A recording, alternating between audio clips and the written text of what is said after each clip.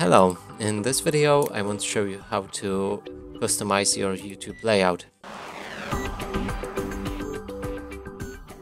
And to do this we'll need to add extension to our browser.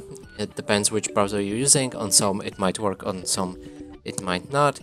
And in this case I'll be using the Opera GX browser.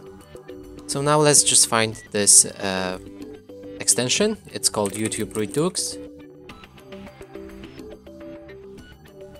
It's this one right here, so click on it. And in this case it's in Polish. Sadly, I don't think I can change that easy. But right here there's a blue button, and again, depends which browser you're using, you'll be able to add it to your browser. So in this case it's Opera, so let's add it. Let's confirm.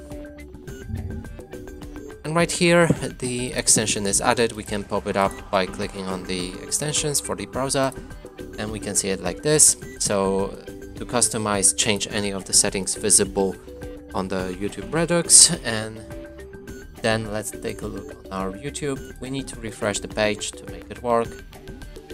And right here we have it. It's a kind of old YouTube interface.